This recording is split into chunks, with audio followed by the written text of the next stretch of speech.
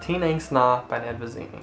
Now, if the title's not enough to get you interested in this quite readable book, perhaps the way it's set up will be.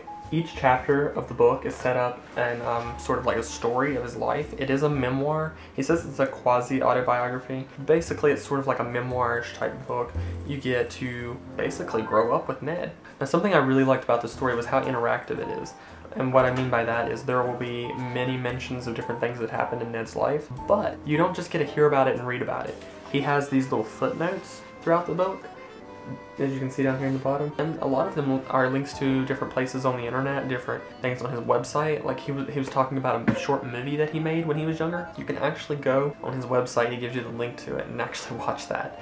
It's pretty cool and pretty interactive for a book. Aside from that, I absolutely loved the cover design. It's pretty awesome because what represents people better than this? I mean, really, like everybody's just a crazy map of different events and places and things, and it's just pretty neat design. The only thing I'm a little bit disappointed in is the last chapter, the actual chapter. It takes place in Charleston, West Virginia. I'm from West Virginia, so I'm a little bit sensitive on this subject. His mom says, "You kids should know some things about West Virginia." And I'm going to cut to when she actually starts talking about it. Now, West Virginia is the poorest state in the country. I mean, it has the lowest average income. The main industry is still coal. Yeah, he's pretty accurate about the main industry still being coal and everything. And this is his memories and what happened for him and things. I get where he's coming from. Growing up in West Virginia, it's kind of hard to hear that about your own state, you know?